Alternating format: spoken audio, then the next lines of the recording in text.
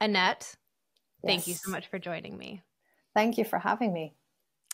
So one of the things, Annette, that you've said to me before that really struck me is that you said in order for the sport to evolve, we need to evolve collectively. Mm-hmm.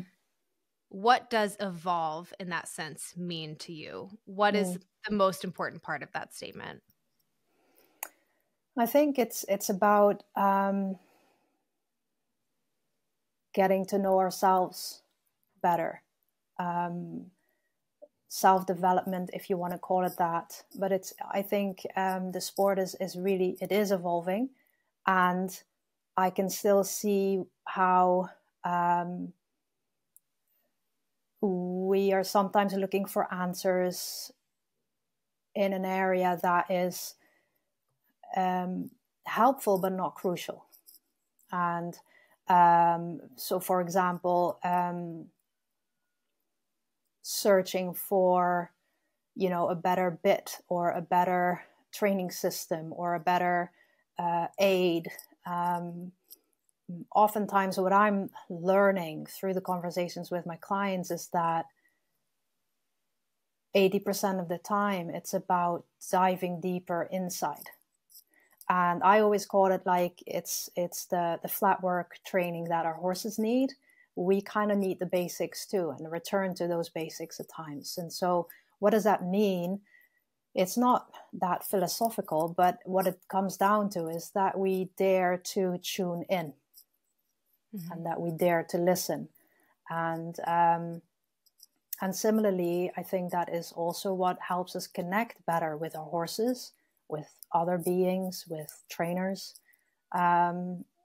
So yeah, like developing ourselves so we can become better horse people and people in general.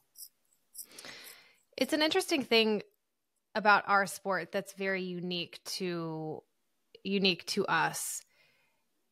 And that is that working in partnership and in relationship with these extremely sensitive, sentient beings requires a different level of responsibility for us as athletes in our own development.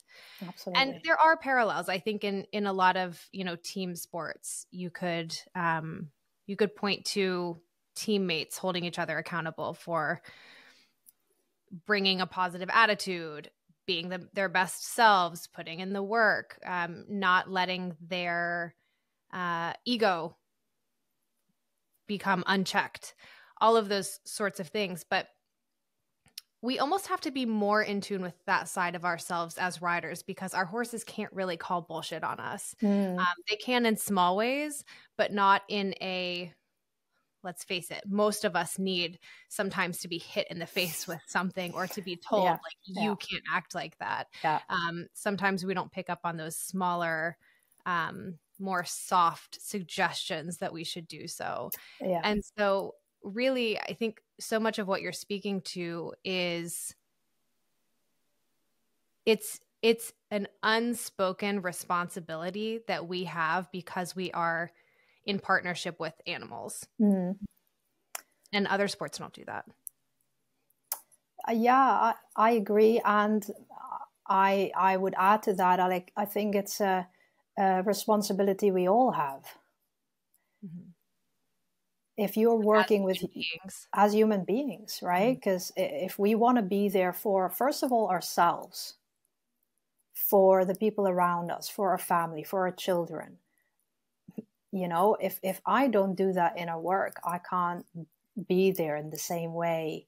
If I had not done the internal work that I have, and I would still be mentally like my 20-year-old self, goodness me, like my daughter would be in a very different place right now. So, and similarly, I often, realize and also sometimes discuss with my clients, like, yeah, for them, I have the responsibility to be the best version of myself, to keep doing the work myself, to notice when my bullshit stories come up and make me feel small or whatever, to call them out and say, no, not that. I'm not going to listen to that. That is a responsibility, not a luxury. And indeed, for our horses, I believe that they do tell us, but we don't often listen. because we're so in our head, right? Annette, you work with so many humans that are very successful and at just the top echelons of the sport. And I'm curious what your observations are, if you sort of 30,000 foot view. Do you think that there's kind of a common denominator in terms of personality or mindset for the riders who make it to the top of the sport? And I suppose, it doesn't even have to just be riders. It can also be grooms. It could also be vets. It could be coaches, people that are what so many other people who participate in the sport aspire to get to. Do you think that the top of the sport is populated by a certain type of person? No. What I've learned talking to many, mostly riders at the top of the sport and in general in the sport, what I've learned is that they're all human. Yeah. What I mean by that is, when I set out to interview the riders for my book, Winning Habits, I somehow expected, I always looked up to these riders like Laura Crowd, like McLean, like Daniel Deuser, like these riders were my idols. And looking up to them, I kind of expected somehow that they were different, that they, like you just had to probe enough to like uncover the reason that they were there.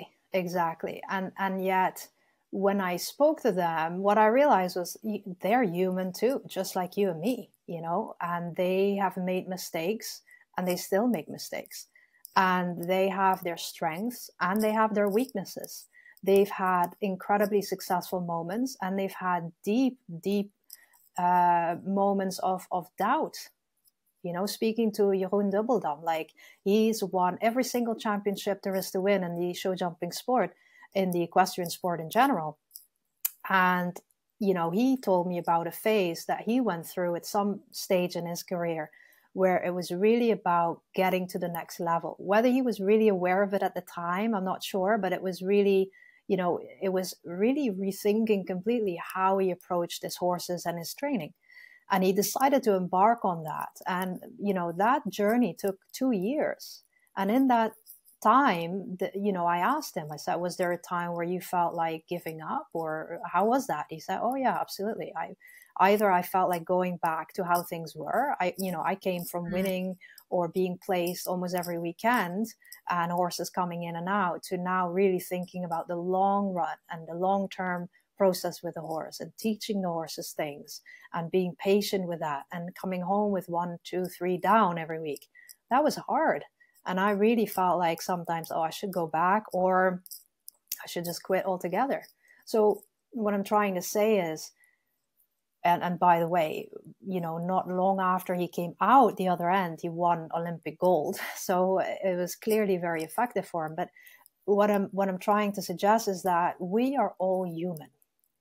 And what I've learned is that the more we rise, the more people have opinions about us, sometimes judgments about us. And what I like to do is to help show that all these riders, no matter what level we're at, we're all just human beings.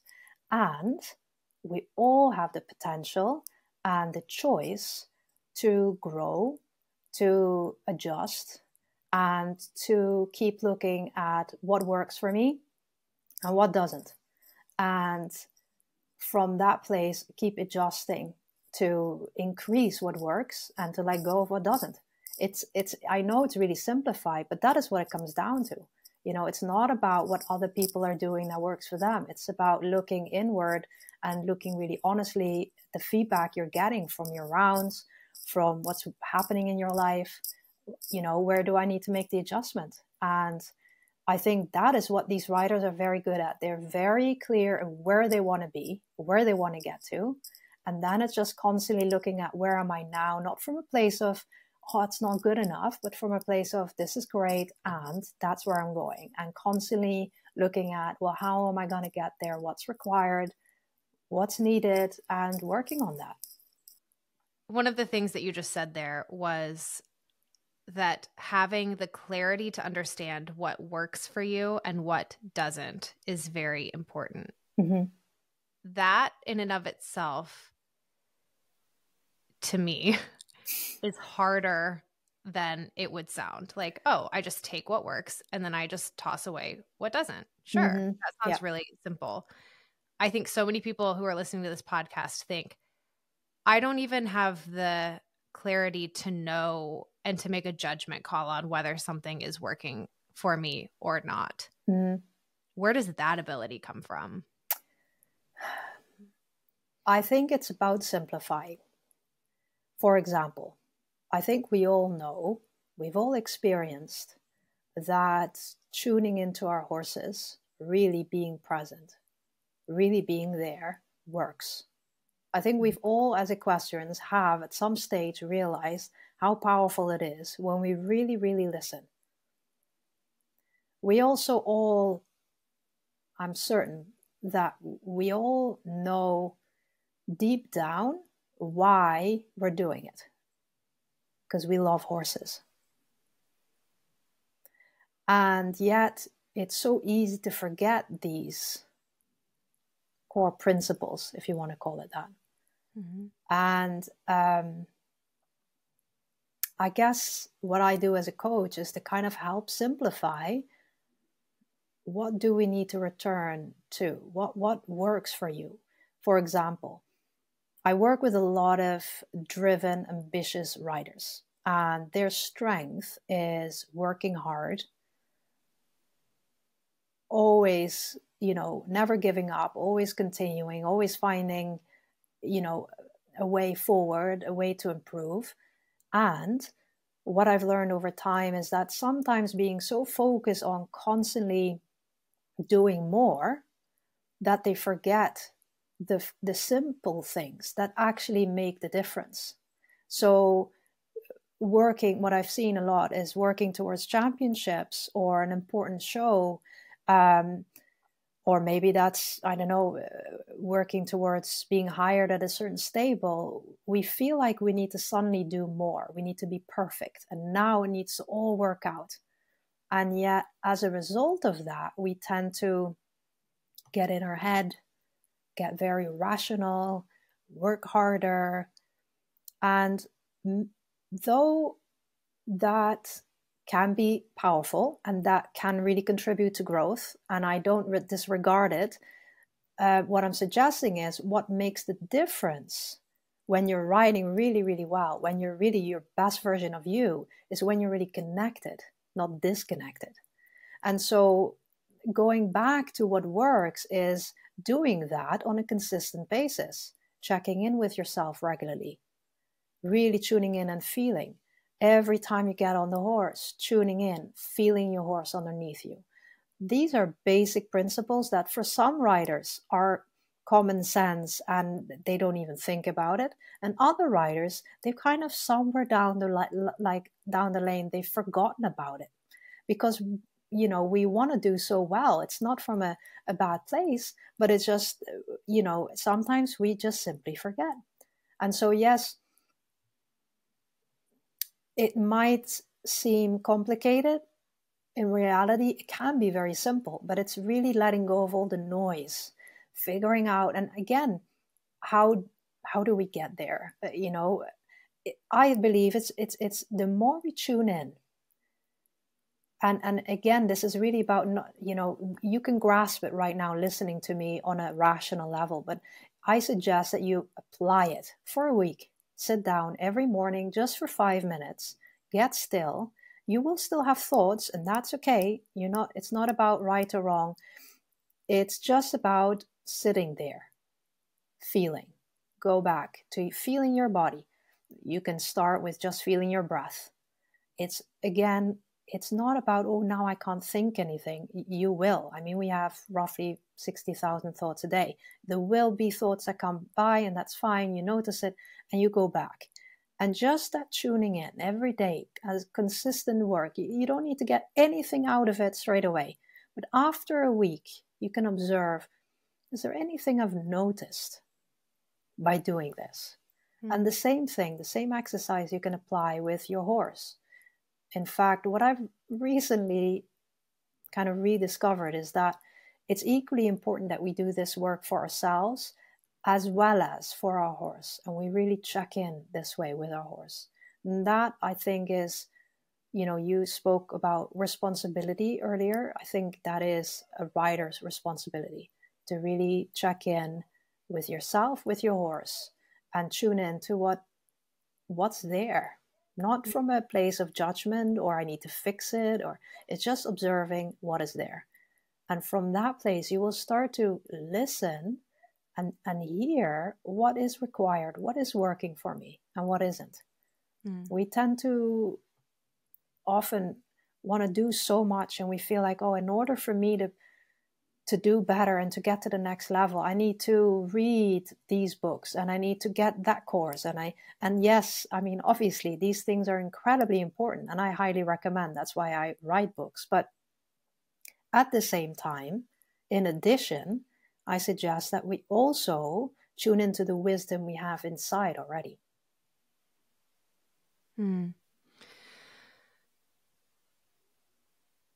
The way that the student and trainer relationship is often structured is that there's sort of a giver of information and then there's the recipient of the information. And that, not always, but often, that format inherently may interfere with our ability to be really connected with what we are feeling because, and I've certainly experienced this myself and heard lots of other people talk about it too, at a certain point when we are trying to advance ourselves as riders, we think, okay, well, I really need to listen to what my trainer says. I really need to bring it. I really need to level up my game, in my lessons, she asks for heels down. I put them down an inch more than she, thought I could, that sort of thing, overachieving in that way. And what sometimes I think many of us experience in that student trainer relationship is we begin to ride as a performance of our greatness for our trainer. So we begin to ride in a way that isn't really in tune with our bodies and our horses, but is more thinking about my trainer is giving me these instructions and I'm going to prove to her that I can do it or prove to him that I can do it. And it almost becomes a little bit performative. And having been in a number of performing types of roles in my life, I know that you can be acting in a performative way and completely forget that, my name is Caroline. I have blue eyes. I'm wearing black pants. Completely even just forget that you're in your own body because you're so focused on the output and how you're being perceived. And those things are in tension with what you're saying, which is connecting to yourself, connecting to your horse. And I want to talk a little bit about the student-trainer relationship here because it really is sort of like the nucleus of the sport. So many of us, the way that we experience horses is a reflection, or at least in coordination with that student-trainer relationship. It is very important. Actually, the first episode that we ever taped of this podcast is specifically on the student-trainer relationship. It's where the standards of horsemanship are set.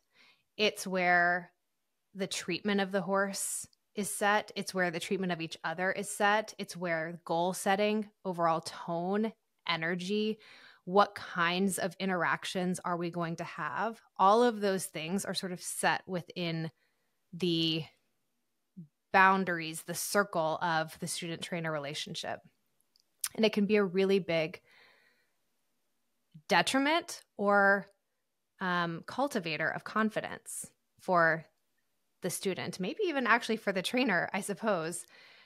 Talk to me about this. Talk to me about maybe what the optimal student-trainer relationship would look like that would allow us to not just perform for our trainers, but ride in a way that we're really connected with ourselves and with our horses. How long have you got? All day for you. Always. I mean, I think this is a really important topic. And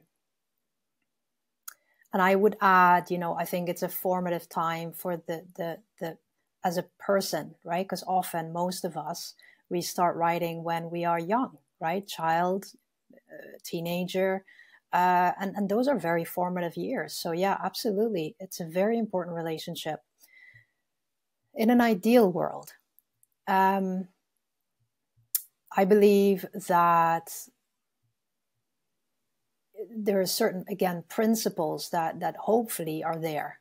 And what do I mean by that? First of all, I think the relationship should start with, a basis of respect. Respect, I think, is incredibly important in that relationship. And I think the space is another one for the student to make mistakes. I think a lot of trainers often say, oh, she's so scared of making mistakes. And then when I listen to how she's being trained, there is no space for that student to make mistakes, because straight away people are on it and we're taught how that was wrong. And so in an ideal world, I think trainers are not only educated in what works for a horse and what a horse needs to jump well or perform well, but also are educated in what works in the human brain.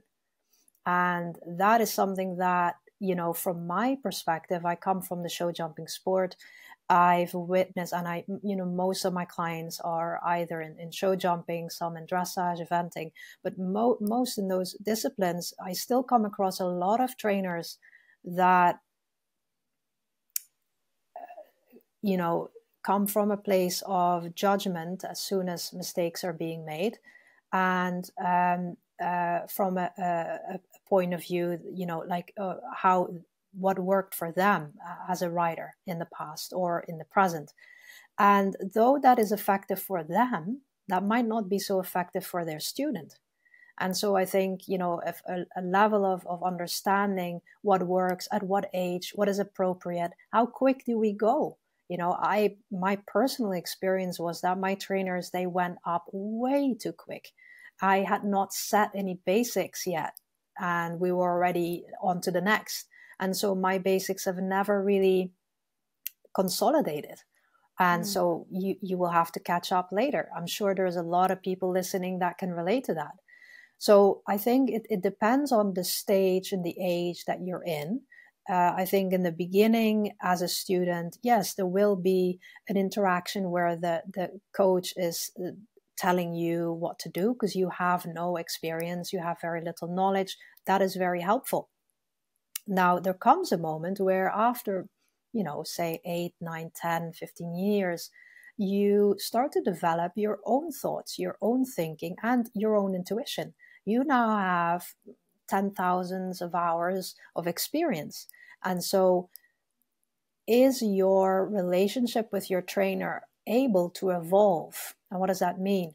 Now, if you think of the model where you have a teacher or a trainer being the parent role, telling you what to do, and the student is the child role, right? They listen and they obey, let's say. What evolving might mean is that the student grows into being an adult. And quite frankly, that often is the case, around 18, 19, 20. It's an age, some clients that I work with are in that age, and they're transitioning from child to adult. And it is paramount that the coach is aware of this transition and be able to work with that transition. Now, sometimes it can be perceived as, hey, this student suddenly thinks that they know it all, or that they think they know better.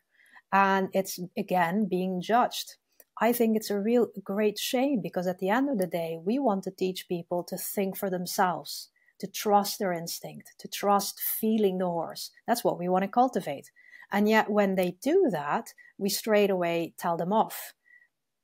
I'm talking very black or white here. You might not be that kind of trainer. Great, good for you. I'm very pleased to hear it. But there are, I'm afraid, still a lot of trainers that are very focused on wanting to get it right too. And that too comes from a very noble, good place, and it's not always very effective.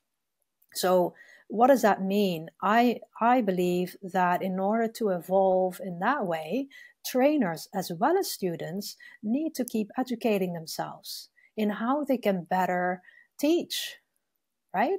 So it's the responsibility of the student to evolve and to take responsibility and to start thinking for themselves. And it's also the responsibility of the trainer to facilitate that space for the student to do so. Do you think, when you were speaking about how there comes a time where that relationship becomes a little bit more interactive, and that it almost sounds like that feels in some ways threatening to the trainer. And it's almost like, I wonder if we could kind of reframe that in our heads, that it's actually an achievement for the trainer to have a student who all of a sudden is like, we're going to become more interactive here. It's not going to be a giver and a receiver, but can we inch towards having a more reciprocal relationship? I mean, in so many ways that is because you've done a good job. Absolutely. I think that's a really good point there. And yes, I agree. I think, yes, sometimes, again, I'm assuming here, but I do indeed believe that oftentimes trainers might feel a little threatened. And indeed, let's reframe that. And indeed realize, like, what, again, there too, you as a trainer, you can look at what do I want for my student? Where do I want my students to get to? And in order for it to succeed and to achieve its goals, there's certain things that we know are important. And that evolution of daring to trust themselves, daring to really tune in, listen, to stand up, to make their own decisions, that is the fact that they feel confident enough to do so is something to celebrate. Absolutely. And I wonder if maybe we can take that a step further and see if, as trainers, we can work towards that and encourage that. And again, make space for that. And any transition, what is really important is any transition comes with chaos. So in that evolution of transitioning from a child to an adult, now if we just look at our own lives, that did not happen one day to the next. That did not happen in a very smooth way. Hey, it's rocky, it's messy, it's chaotic, it's, there's hormones involved, it's not always comfortable, and yet that is part of growth. And so we as trainers should not be afraid of that. We should encourage it, and we should just be prepared for it. And even maybe communicate it. Hey, I noticed this is what's going on. Tell me about it. So opening again the space for the student to be heard, to be respected, to be allowed to be who they really are, instead of molded into who you think they should be. Tell me about that are maybe four of the most powerful words I think that you can probably say, just even human to human, just to really hold space for somebody else's experience, not what you think that they're experiencing. Exactly. what is the responsibility of the student in this relationship? And how can we be better learners as students? What do we need to bring to the table? Yeah. So in order for us students to really make the most of the experience, of the knowledge, of, you know, the wisdom that our trainers have, we want to be able to also cultivate that listening, you know, to really being open. Can we listen to ourselves and to our trainer instead of straight away going into our head, having a conversation about it? Can we stay open? So in essence, what I'm talking about is, for students, it's very important to take responsibility for their learning. That is not the responsibility of the trainer. That is the responsibility of the student. And stepping into that responsibility means that you do your research too. You think about what your horse needs too. You think about what you need. You actively participate in that process. If we just pitch up at the time that we were supposed to be already on the horse and just do our lesson and then think that we are a good student, it's not about being good or bad, but it's not enough. You know, if you just want to have a good time in that hour, it might be, but if you want to progress, if you want to improve, if you want to, you know, achieve certain ambitious goals, then I can tell you now that is not enough. You're going to have to dive into the work, and that is uncomfortable. Like I said, any growth process is uncomfortable at times, and yeah, you're going to have to be willing to be okay with that, to go through that, to feel that, and to do the work. We've talked so much in this conversation about connecting to who you really are, and really connecting inward. What are the tools that we need to be able to do that when we are in these transitional moments, in whether it's in our relationship with our trainer, whether it's in our careers, whether it's in as we, you know, are at different ages in our lives, things feel more or less chaotic and transitional. But those moments can feel so disconnected and so chaotic and so like you can't quite make sense of things. That's why they say hindsight's 20/20, I think, because you usually can when you're out of it, but when you're in it, that's very, very difficult. You're in what? You're in your head. You're in the disconnect. You're in that chaotic state. Yes. Yeah. And you said being out of it is very helpful, right? Back in the day, I would practice and I would give a lot of tools. What I've learned over time is that tools are only successful if we use them. Now,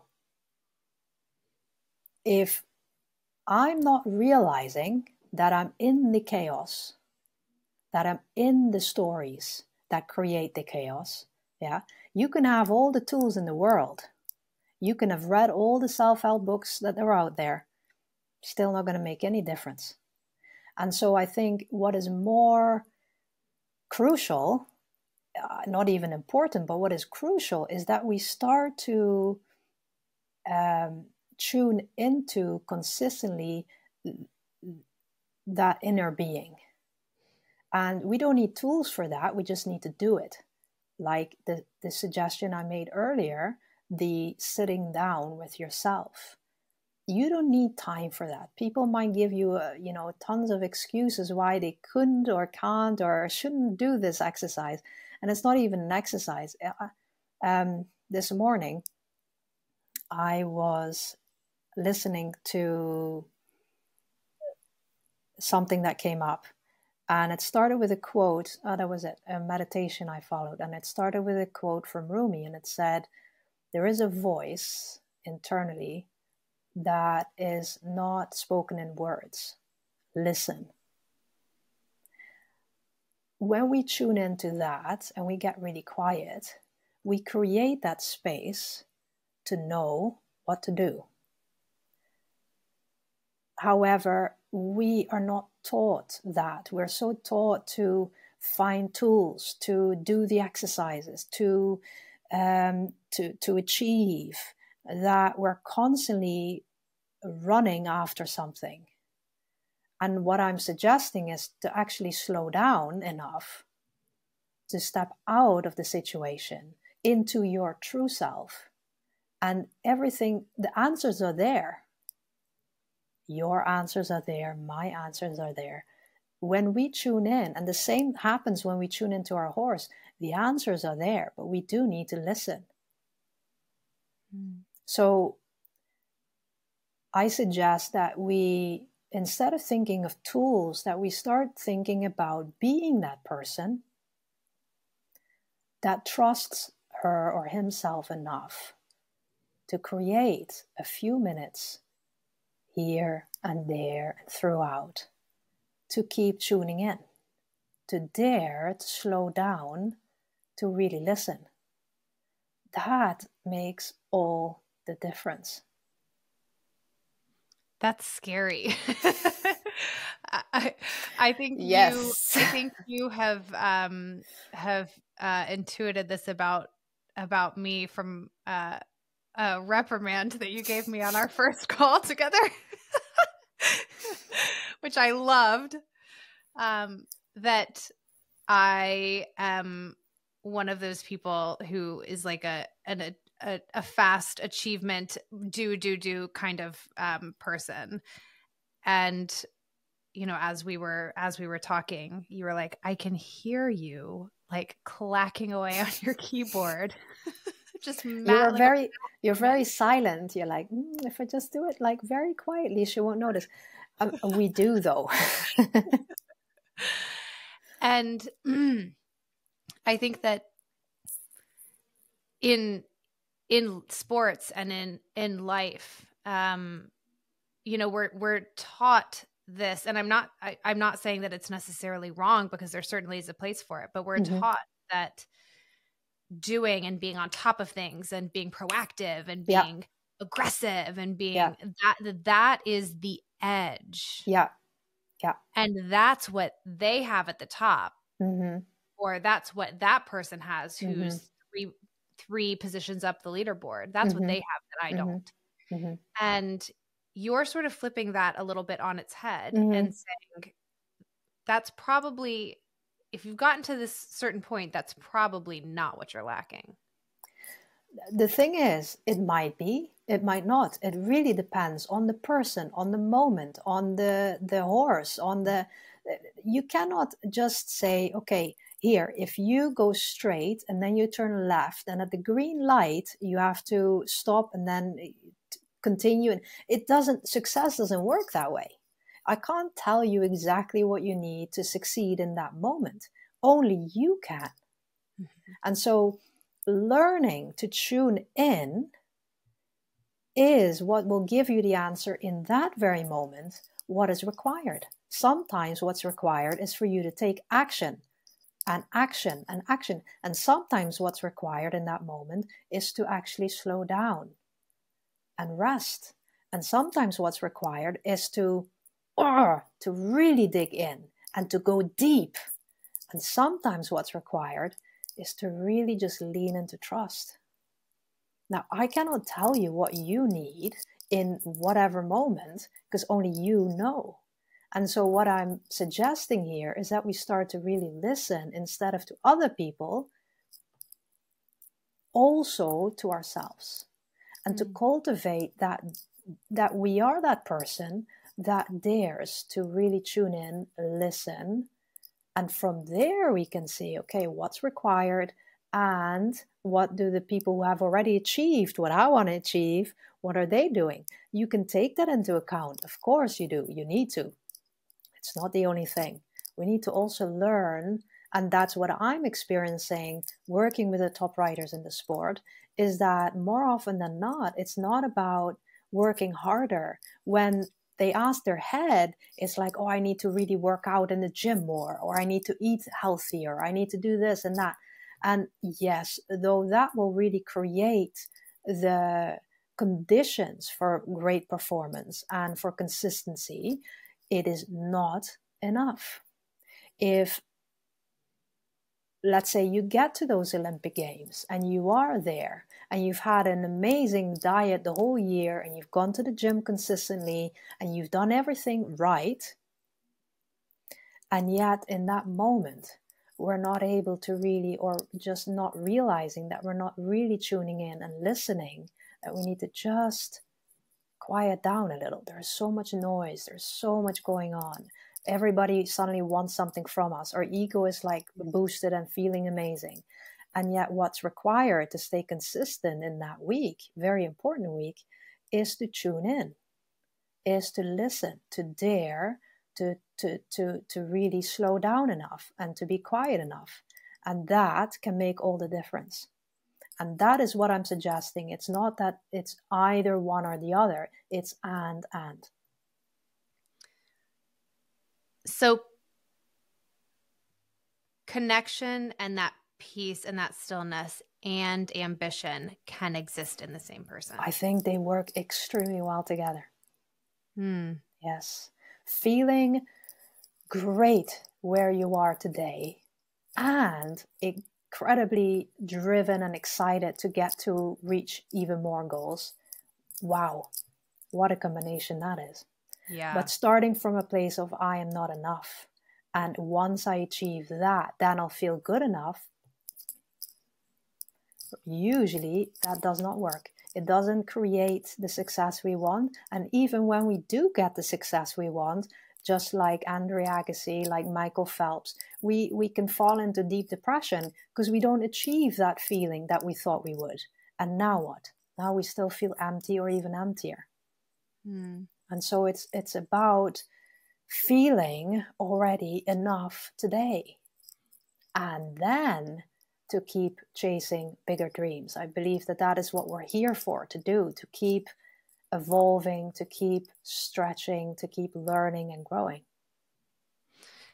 Annette, your beautiful hair is just starting to bump your mic again. So just tuck it back behind your ear. Back you go. One of the things that is so integral to a healthy student-trainer relationship, back to that idea, is communication, and as you said, respect. And sometimes maybe what this might look like, or sort of the result of, I actually had a conversation on this podcast quite recently where I was interviewing a professional rider who said, I thought that I always wanted to, rock up to these shows with like a string of 10 horses and just have the grooms bring them to me. And I get on and I go and I bring them back and I hand them off and I do the next one because that felt exciting and that felt sexy and that felt like the dream. And then she had that and she realized that's not actually at all what made her happy, that she would much rather have a few horses that she spends a lot of time with and really connects deeply with. And that also required her to let go of these goals and dreams that previously had supported that idea of what she thought she wanted. And that's something that as students and as trainers, I mean, every trainer has a trainer. So we're all students, really. But as students, we have to be able to communicate this metamorphosis to our trainer. It's counterproductive to your goals, to your horse, to your relationship with your trainer, to your entire existence in the sport if you can't say, I know we have been, really focused on this, developing this side of me, or this goal, or this picture, or making it to these medal finals, and maybe we still do that, but and I'm interested in exploring this other side of me where I'm finding I have a lot of glimmers of happiness, Mm-hmm. and where I find that interconnection comes more naturally. Mm-hmm. Sometimes that is a conversation probably with a trainer. Maybe sometimes that means that you start working with somebody else. Mm-hmm. Those are hard conversations to have. Mm-hmm. Yep. How do we have them? By starting. Just doing it. By doing it. Yeah. There is no other way, right? By starting the conversation. And again, if we have already a relationship based on respect, there is a much greater chance that you feel heard as a student. And that is also, again, leads to a greater likelihood that you're willing to share what's on your mind, right? So again, respect, being respectful enough to share what's on your mind, again, that too is respect. If we keep it in and leave the trainer in the dark, that is, the responsibility we have as a student is to be respectful too in that way. It's not your trainer's responsibility to read your mind. That's not fair. No, and it's also not his responsibility to reach your goals and your dreams.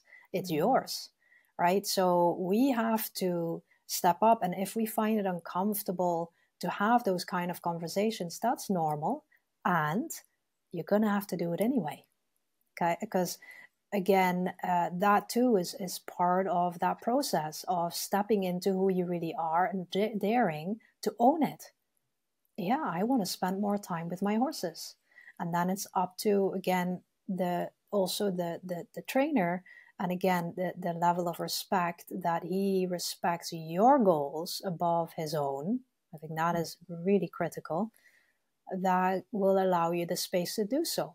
And if there is not that space, or the trainer decides, I hear you, I really respect that, I encourage it, and then I'm not the right coach for you, that is very respectful too, right? So these are maybe tough conversations, and at the same time, we learn so much from them. Even if it's just that process of going through that ourselves, starting with, I have clients who know they should talk to their trainer, and they procrastinate because it's scary. And in the meantime, we build this huge story in our head about what it's going to be like and how they're going to respond and and as a result, we kind of, how can we really be ourselves if we're not daring to step into it and communicate it? So somehow it already there, you not owning up and not daring to speak your truth is already diminishing your power. Does that make sense? Oh my gosh. So absolutely, like nail on the head. Okay. And I think, something that I've sort of picked up over time, just, doing this podcast and having these types of conversations, some of which have been hard, is naming that it is uncomfortable. That's okay to do. It is okay to lead with that vulnerability of saying, this is hard for me to say to you. Yes. And that is what I meant when I talked about this is what the sport needs to evolve, is we need to dare to be vulnerable that way. And that allows us to really be who we really are. And instead of being that image of that we thought we should be or wanted to be, like the lady or the person you spoke to recently about having these 10 horses and rocking up and it looks sexy, and then realizing like, actually, that is not who I am, and that's not what makes me happy. And that's okay, because only through exploring it, doing it, we learn, right? And we can adjust at any moment. There is no shame in that. In fact, I encourage it. We as a 16-year-old don't know exactly what we want to do, where we want to be, who we want to be. It can't be. We can only find that out through doing, through exploring, through daring, being brave enough to step into it and do it. And as we go, we can fail and we can adjust. It's not even failure, really. It's just about, ooh, that wasn't it. And we adjust again. And yeah, I think that is extremely brave. Being vulnerable is brave. And this is exactly why speaking to the top riders in the show jumping sport was so eye-opening for me. It was because they actually were vulnerable and they were very open. And that was a side to them that I'd never seen before. And because I saw that side to them, it gave me an idea of, okay, we can all be that. We can all get there and do those things. We don't all have the same ambitions and the same goals and dreams. A lot of us think we do, but when we get closer and realize what it takes, we realize actually that isn't me, and that's totally fine. I thought until I was about 20, 22, even, I started studying applied psychology. I still thought I would just be a writer, that would be my profession for the rest of my life. And yet, at some point I realized I have to listen to this inner voice that tells me we need to make an adjustment. And that's okay. You have worked with your own coach. So you have been a student and you've been a coach. You've been on sort of both sides of the coin. Oh, yes. I've worked with many coaches. What do you feel like that experience, being in like the student's seat and bearing witness to the experiences of the unexpected experiences of all of these amazing elite athletes, what do you think that it's taught you about yourself and about human nature? Wow. How do I answer that in one answer?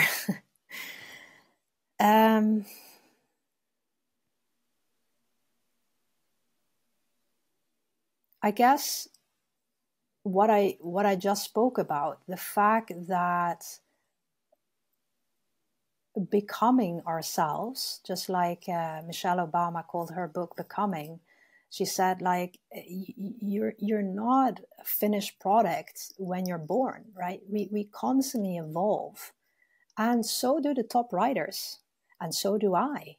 My best self today is no longer my best self in 5 years from now, in 10 years from now, not even in 1 year from now, because I keep doing that work. I keep working with coaches. I keep doing that internal work, not from a place of judging like that is right, that is wrong, but from a place of where else can I go deeper? Where else can I evolve? Where else can I do even better? And not as a place of I'm not good enough now, but from a place of there is always that space to grow. And again, that is my responsibility for myself and for my clients, to keep doing that work. And just the fact that I keep showing up every 2 weeks to my coach's session means that I keep listening and I keep observing where, what's working for me and what's not working. Where do I need to make the corrections and the adjustments? And as a result, I can do the same for my clients. And more often than not, what I'm learning at this stage in my life anyway, is that, again, it's about daring to trust, to tune in. For me too. Hey, I'm there with you. I too find this extremely hard still after 20 plus years to sit down and get still. It still is work for me too. And yet it is doing it that makes the difference. And so, I keep, it's not even working on myself. It's just being consistent with that process of growth, really. And what I've learned from the top riders is that I believe in their way, they do the same. They have always been very open to learn, to observe. And I read a quote from John Whitaker the other day that said, back in the day, we watched other riders to learn. Nowadays, the young generation watches their phone. And I thought that was funny, but also quite, telling. When I spoke to a lot of these writers for the book, like Lorenzo De Luca, Daniel Deuser, McLean Ward, they all told me that, as young people, and still today, they said they keep, Keane O'Connor, they keep their eyes open, they keep learning. And it's not just about learning about how they ride their horses, but it's also about so much more than that. Like how do you become successful, and how do you stay consistently successful in whatever field that might be, whatever goals you might have? How can you stay consistent in that? And if you're not willing to learn from either yourself or from others, and you just go back to default mode of I'm just this way, then you will also get what you're getting right now. It's very simple. And if you're happy with that, great, keep doing what you're doing. If you're not happy with that, it's on you. Yep. Annette, at the end of every episode, we do something called 3 Little Things. And you've given us much more than 3 little things in this episode. You've given us 100 big things. But I like to give people as a parting gift low barrier, low cost, low or no cost things that anyone can do today to make themselves just a little bit better. I want to know 3 little things that we can do to become more connected to ourselves or be better students of the sport. One, like I've said many times today already, you can feel it coming. Tune in and listen. Get quiet. It might not be quiet straight away. Yeah, you might start hearing loads more at first. Don't be discouraged. Just sit with it. Notice the discomfort and stay with it. And listen. And just keep doing that. And that doesn't cost you anything. It doesn't even cost you time. If you say, I don't have 5 minutes on 24 hours, you don't have a life. I'm sure if you have 5 minutes for social media, you can make 5 minutes for this, right? So that's one. 2 is do the same. And now for your horses. Take a few minutes every day to get still, ground yourself first, and then tune into your horse. Really, either you're there next to them, or in your mind's eye, you might be in hospital, injured. Yeah, you can still connect. And this is maybe a concept that we often forget about, but we can actually, we just need to connect in our mind's eye. We see our horse and we connect, and we just tune in. What does my horse need? What's going on for my horse? And just with that respect and curiosity, tuning in, I think, again, those are 2 parts of the equation of the rider and horse relationship. Both are equally important. So those are things that you want to invest in first and foremost. Before all the bits and the equipment and all of that is really fun, but you know what? That is not crucial to success. What is crucial is that you really listen. That's first. And then keep learning, of course. Next to that, it's keep evolving your mind, keep training your brain, your focus, your ability to be present, which you're doing with the first and the second exercise I just gave you. And read my book, Winning Habits, keep doing the master classes on Noel Floyd. All of those are incredibly valuable tools to keep evolving, to keep learning, to keep testing the theories that you had, if they still work for you now, if we need to adjust those. Annette, it has been such a treat. Oh man, it's been such a treat. Thank you so much. Thank you for being the calming presence that you are, and also just the wealth of knowledge. I feel like everyone who listens to this episode will be better for doing so. So thank you very much. Thank you, honestly, for giving that space and for listening.